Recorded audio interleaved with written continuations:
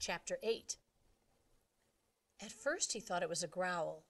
In the still darkness of the shelter in the middle of the night, his eyes came open and he was awake, and he thought there was a growl. But it was the wind, a medium wind in the pines, had made some sound that brought him awake. He sat up and was hit with a smell. It terrified him. The smell was one of rot, some musty rot that made him think only of graves with cobwebs and dust and old death. His nostrils widened and he opened his eyes wider, but he could see nothing. It was too dark, too hard dark, with clouds covering even the small light from the stars, and he could not see. But the smell was alive and full and in the shelter. He thought of the bear, thought of Bigfoot, and every monster he had ever seen in every fright movie he had ever watched, and his heart hammered in his throat. Then he heard the slithering, a slithering, brushing sound near his feet, and he kicked out as hard as he could, kicked out and threw the hatchet at the sound, a noise coming from his throat. But the hatchet missed, sailed into the wall where it hit the rocks with a shower of sparks, and his leg was instantly torn with pain as if 100 needles had been driven into it. Ah! Now he screamed with the pain and fear and skittered on his backside up into the corner of the shelter, breathing through his mouth, straining to see, to hear. The slithering moved again. He thought toward him at first, and terror took him, stopping his breath. He felt he could see a low, dark form, a bulk in the darkness, a shadow that lived. But now it moved away, slithering and scraping. It moved away, and he saw or thought he saw it go out of the door opening. He lay on his side for a moment, then pulled a rasping breath in and held it, listening for the attacker to return. When it was apparent that the shadow wasn't coming back, he felt the calf of his leg where the pain was centered and spreading to fill his whole leg.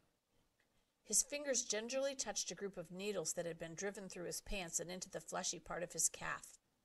They were stiff and very sharp on the ends that stuck out, and he knew then what the attacker had been.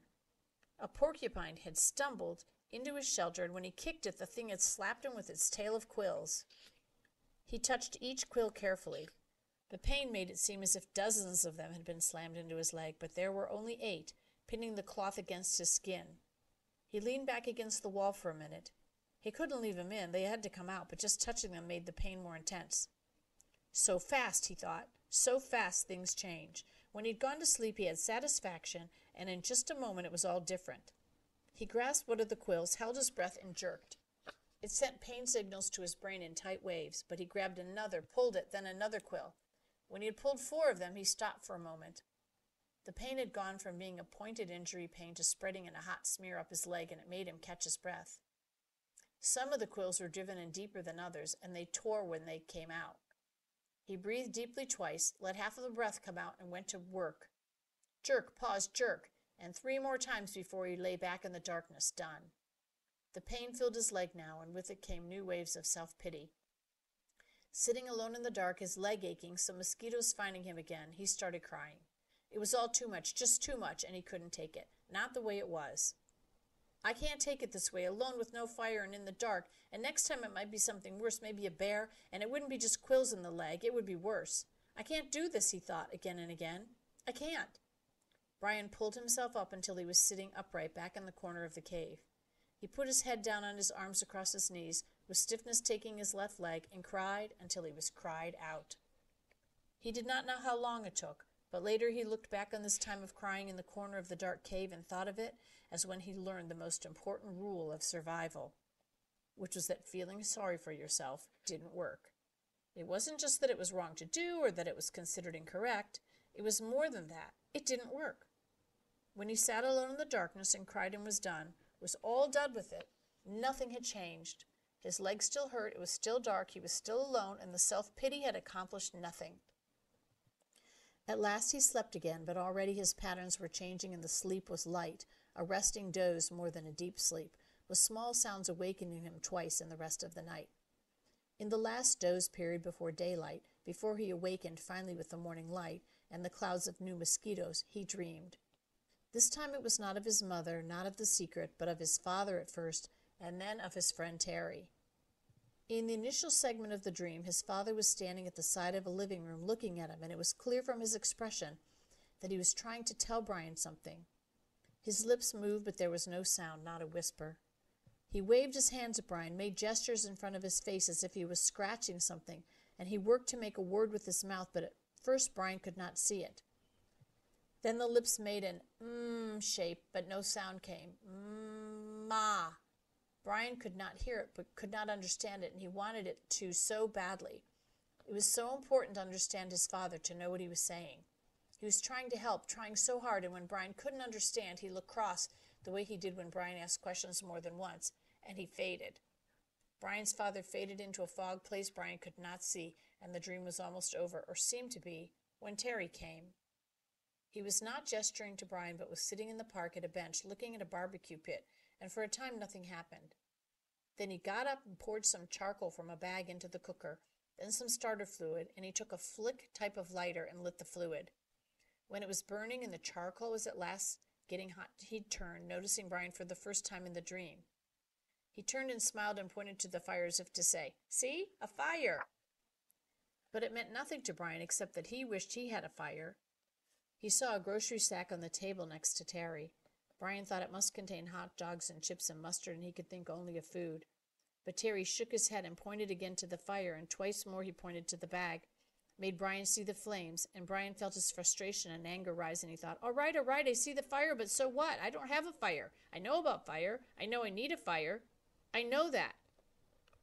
His eyes opened, and there was light in the cave, a gray dim light of morning. He wiped his mouth and tried to move his leg, which had stiffened like wood. There was thirst and hunger, and he ate some raspberries from the jacket. They had spoiled a bit, seemed softer and mushier, but still had a rich sweetness. He crushed the berries against the roof of his mouth with his tongue and drank the sweet juice as it ran down his throat. A flash of metal caught his eye, and he saw his hatchet in the sand where he had thrown it at the porcupine in the dark. He scooched up, wincing a bit when he bent his stiff leg, and crawled to where the hatchet lay. He picked it up and examined it and saw a chip in the top of the head. The nick wasn't too large, but the hatchet was important to him, was his only tool, and he should not have thrown it. He should keep it in his hand and make a tool of some kind to help push an animal away. Make a staff, he thought, or a lance, and save the hatchet. Something came then, a thought as he held the hatchet, something about the dream and his father and Terry, but he couldn't pin it down. Ah! He scrambled out and stood in the morning sun and stretched his back muscles and his sore leg. The hatchet was still in his hand, and as he stretched and raised it over his head, it caught the first rays of the morning sun. The first faint light hit the silver of the hatchet, and it flashed a brilliant gold in the light, like fire. That is it, he thought, what they were trying to tell me. Fire. The hatchet was the key to it all. When he threw the hatchet at the porcupine in the cave and missed and hit the stone wall, it had showered sparks, a golden shower of sparks in the dark, as golden with fire as the sun was now. The hatchet was the answer. That's what his father and Terry had been trying to tell him. Somehow he could get a fire from the hatchet. The sparks would make fire. Brian went back into the shelter and studied the wall. It was some form of chalky granite or a sandstone, but embedded in it were large pieces of a darker stone, a harder and darker stone. It only took him a moment to find where the hatchet had struck. The steel had nicked into the edge of one of the darker stone pieces. Brian turned the head backward so he would strike with the flat rear of the hatchet and hit the black rock gently. Too gently, and nothing happened. He struck harder, a glancing blow, and 2 or 3 weak sparks skipped off the rock and died immediately. He swung harder, held the hatchet so it would hit a longer sliding blow, and the black rock exploded in fire. Sparks flew so heavily that several of them skittered and jumped on the sand beneath the rock, and he smiled and struck again and again.